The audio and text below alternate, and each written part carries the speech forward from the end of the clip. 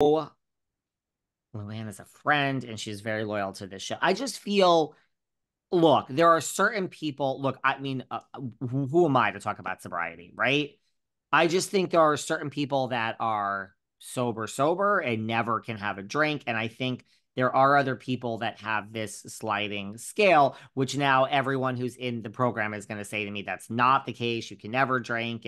But I mean, Luann is, so it doesn't, just knowing Luann, like it never shocks me when there's a drink here or there. That's not revealing anything and it's not shocking. Do you know what I mean? Whereas I have other friends where I know that if they took a drink, we wouldn't hear from them for 3 weeks. Like that's Yeah, just, right. it's, and what do I know? This is the whole California sober or semi-sober argument, which Yeah. Lala Kent would come very strongly for me with these loose statements because she's like, no, you either are on Well, I something or you're don't not. know. I mean, yeah, yeah. I guess I appreciate the honesty Honesty, from Luann, yeah. whereas like we haven't really gotten that from Shannon Beador. We're kind of led to believe she's like doing this alcohol sobriety wellness, retreat or whatever. But of course you hear like she's drinking and, she hasn't said anything. So Who was it that was saying to me, oh, okay, there is a like, how you hear so many things you have to say. There's an ex-housewife who's not necessarily on the show anymore who was saying to me, we don't need to mention who this is. She's like, if you think about it, this whole reality reckoning and things, she's like, here's a woman, Shannon Beador. This is what this true housewife was saying to me. She's like, here's a woman. And now she's going back to this environment and she's going to be presumably drinking. And there's going to be this woman, presumably Alexis Bellino, is getting a contract. And her ex, that she says is her kryptonite, love of her life, they're going to be oh, right there. And she's like, let's just really have this is off air. This is like me having a phone conversation with someone. And she's like, you realize, like, if something happens to Shannon that's self-inflicted, I mean, bravo. Like, this is just to me. And I'm like, you're right. I didn't really think about it that dark. But she's like, it's not so far from something that could happen. I'm like, you're right. Like for real. no, isn't it crazy to see Alexis and John together and like Did out you and see like that kiss that just happened? yes, on that boat or whatever they were on? Yeah, I mean, look, I'm always one of two things. Like maybe these two really found each other and they're madly in love. Now, the other thing is Maybe.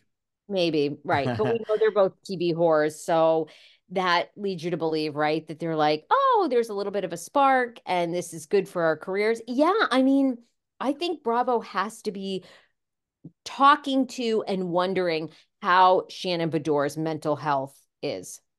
And if 100. you don't, then this is the whole thing of Bethany's reckoning. And right, like I'm not, so this housewife was saying to me, like, are we really sure Shannon's able to really, truly? And the thing is, if you're not going back to a show where you were paid probably at this point, 800, $900,000, Shannon, 700 to engage in drama and drink, it's probably not good if you're having a real life thing. Isn't that the whole reason we paused Dorinda? Because she had a mental breakdown over Tinsley. I mean, it's like, Yeah. am I the only one that's seeing that Shannon Beador should be paused, like for real life issues here, rather than Yeah. capturing a minute on the screen? Like, to me, it's not, I'm not sure Shannon's okay. That's just me. And by the way, to what you just said, I'm not so sure that, like, here's the thing about Alexis and John. That kiss to me was really just like, like, it was so quick. I'm like, I don't know. Can I see some making, like, if you're really, really dating and all this stuff, let me see something. As much as I do not want to see PDA from anyone, unless it's like Zac Efron and Justin Bieber in a corner together, that I'll sign up for. That would be But hot. right?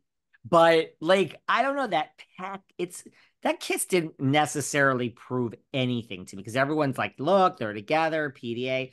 I don't know. That was a pretty quick kiss. You know what I'm saying? Yeah. Yeah. No, I could see that. I could see that. I think you're right. And do we know if contracts, well, we do know contracts went back out, right? And Shannon Beador has been renewed. Of course, that doesn't really mean anything. They can stop at any time, They but can stop it. Shannon's coming back. Apparently, she and Heather and Isn't Alexis Tamara. coming back? it's not confirmed that Alexis got a contract. Like nothing is really confirmed, but the time is like now, like January is when this will probably happen and start filming. So again, I would say it was my second least favorite franchise of the year. Atlanta to me was trash. Everyone's ooh. I'm not so sure. Potomac is neck and neck With with the what? OC for the second worst franchise of this year. Neck and neck. It's not, to your point, it's not, doesn't seem to be generating the discussion I think we thought it was going to. Like, are you enjoying it?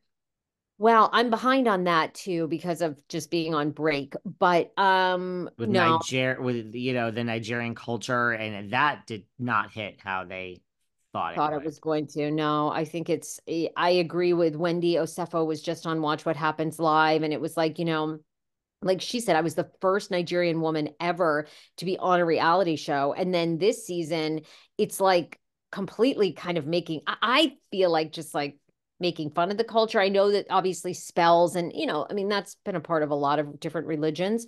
Um, but this whole thing is just, it does seem like it's backfired. It's, I don't know.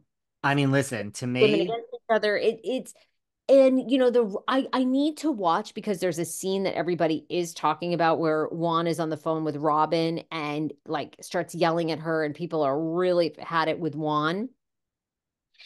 But I mean, I don't know. I do kind of feel like it's just jumped the shark. I do feel like you've got to break up Robyn or Giselle. Like it's not working, I don't think anymore.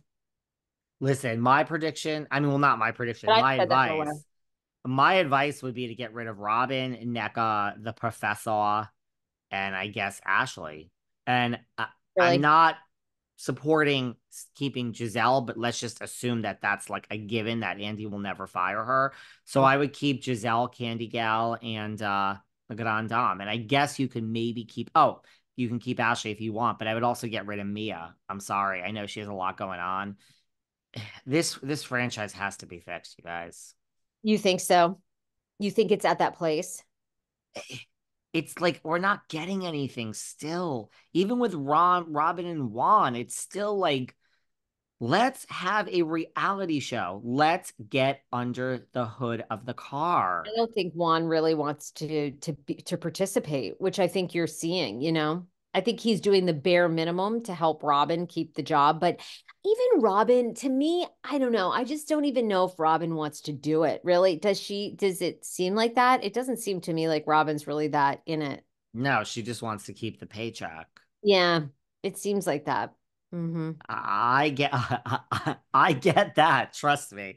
Yeah, right. I have my days here behind the velvet rope, guys. Before we move on to the franchise that's like getting everybody talking, which is Salt Lake City. I mean, Ooh, like girl. it's so amazing. But I did want to ask you, Rachel Levitt.